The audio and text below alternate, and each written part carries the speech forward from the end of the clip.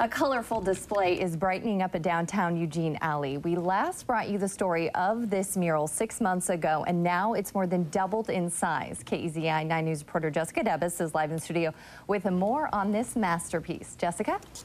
Well, Jennifer, back in May, we caught up with the artist who had painted about 60 feet down this alley.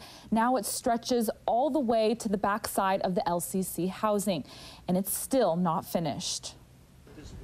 The story of this mural started with just a few characters. The first guy was this guy here, this grouping, Hamlet. The inspiration, Shakespeare. His mother appears to be clueless. Poor Ophelia is drowning. It wasn't long before the plot and the paint on this portrait started to thicken.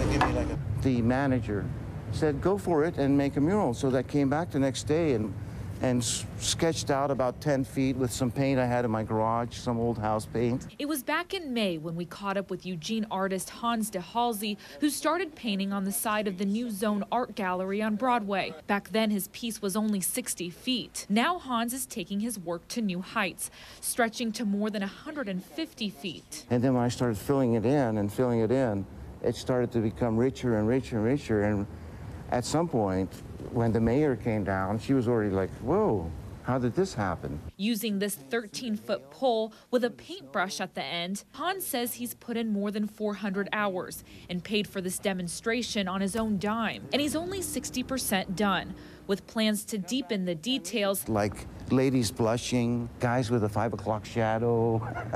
And brush to the brim of the building. But even when the strokes of this Shakespearean saga come to an end, Hans hopes the sentiment doesn't. You know, there are no gates on either end. It's for you. You know, it's not selling anything. It's like, you want something, take it.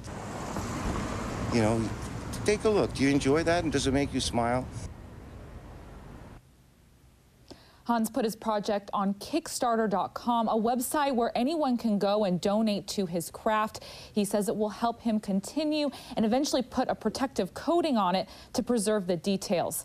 In the studio, Jessica Debus, KEZI 9 News.